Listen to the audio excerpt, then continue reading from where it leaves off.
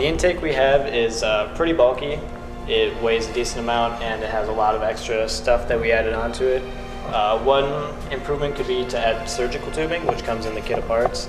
It works pretty well for gripping the wiffle balls. Another one is we tried adding little frillies down here to pick up the balls better.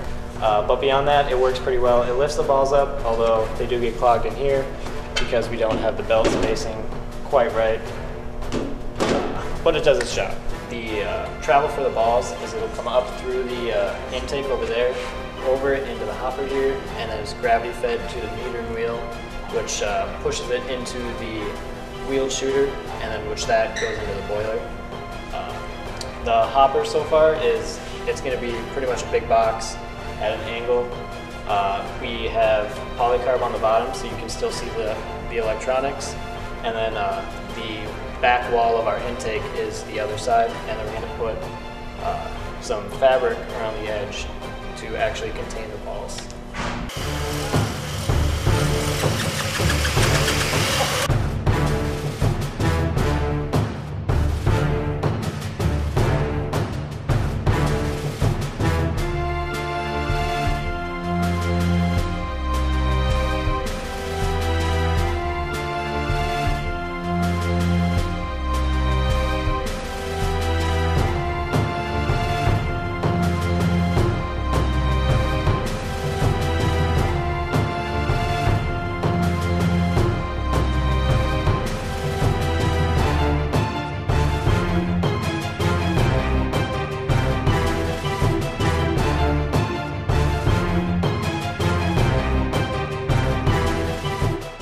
Today we finished and mounted the final wheel shooter. We also added a metering wheel to control the balls because we wanted to make sure that this was spinning at the appropriate speed before a ball went in. So what went well is that when we spin this, it gets the ball topspin, which will make it arc down into the boiler. A few problems is that we didn't make this adjustable, so dialing it in was a bit of a fiasco. Some options for metering would be either having a wheel like this that we have, feeding one ball at a time. You can gravity feed it, and then have a little servo that would let the balls in. We're currently having problems with it clogging in front of the metering wheel here, and an idea to fix that is to use a tube with holes drilled through it and pneumatic tubing put through the holes, and then it'll spin. It'll get rid of the clog, and we're hoping it'll also act as a sort of metering wheel in itself.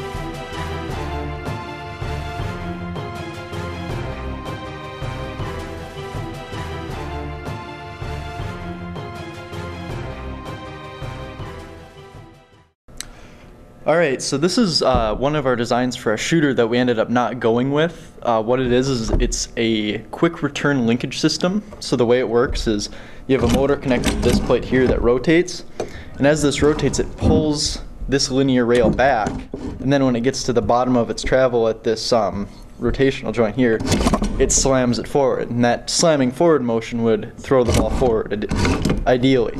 So some advantages of that are that you would have basically a perfectly consistent hit on the ball almost every time, where with a rotary motion it might, not be quite as consistent.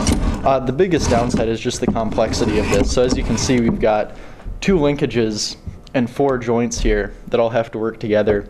And the reason we ended up not going with this is because it's pretty high maintenance, it tends to break down a lot, and we don't really have time in 3 days to make this the way we should.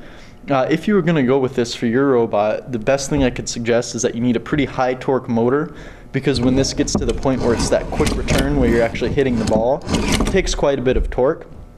And to also make it a lot smoother, everything on here needs to be ball bearing. All of our joints are just bolts through holes and linkages. That's too much friction for a design like this. Every single joint would need to be a ball bearing, and the rail itself needs to be a ball bearing rail too. We tried with some of just slider rails, and it was just too much friction for the system to work. So while it might not have been successful, it was a pretty cool design to try out, pretty fun to build and prototype.